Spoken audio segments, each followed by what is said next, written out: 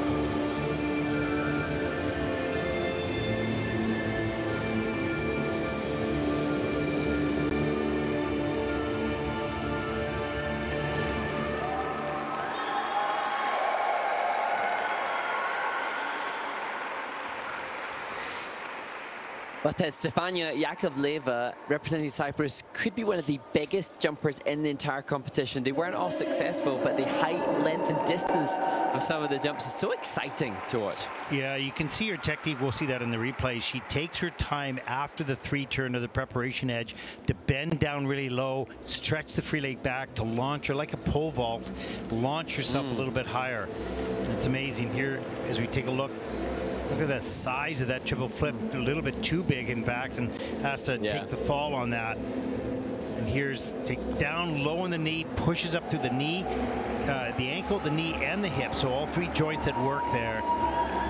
And look at how long she holds that free leg back, puts the pick in far away from her, which launches her up into the air, followed by double axel, double axel.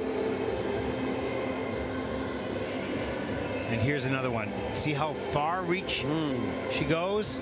Pick goes in. That one didn't go up quite as high, but still pretty good. Well, arguably, those that are a little lower could be longer and facilitate more running edge. It's always that juxtaposition. It's like go for height, but go for height and length to facilitate more GOE. Yeah, exactly. Ooh. It was interesting. I saw Stefania's on her social media on Instagram.